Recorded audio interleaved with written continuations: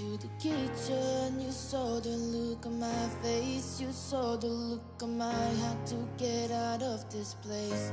I seen something I've never seen before. When you put on the pineapple, we couldn't be friends anymore.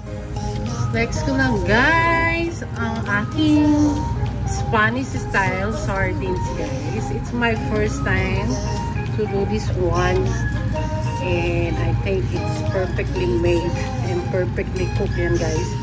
Isang oras ko siyang pinressure and ayan, pagbukas ko is may kumukulo-kulo pang konti and natuyo na guys. Ayan. Flex ko lang siya. Hindi ko siya totally binlog today. Kasi nga nag-worry ako baka hindi ko siya ma-perfect. But you see, yung itsura naman niya is perfect. So,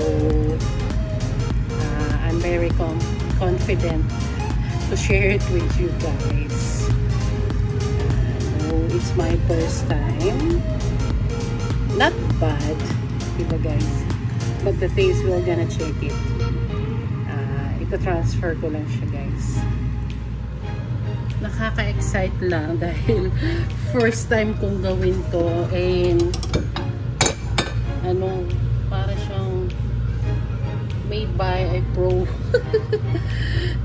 Guys, kaya yan.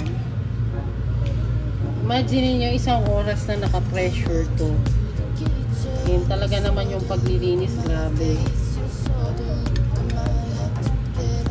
Kailangan dahan-dahan siya, yung tipong mga ganun galawan, hindi pwedeng minamadali ko.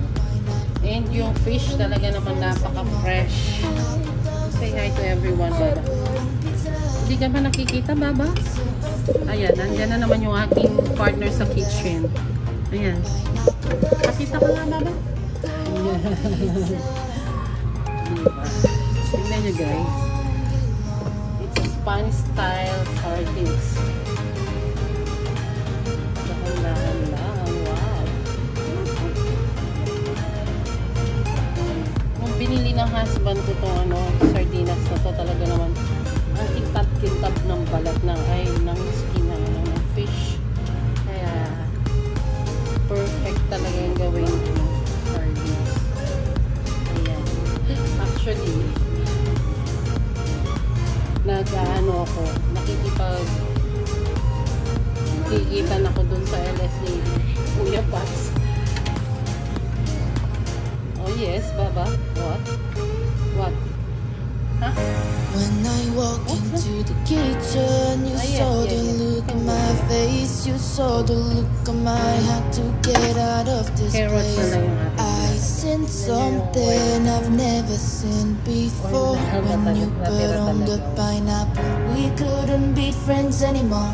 Pineapple toast, go on pizza. It's a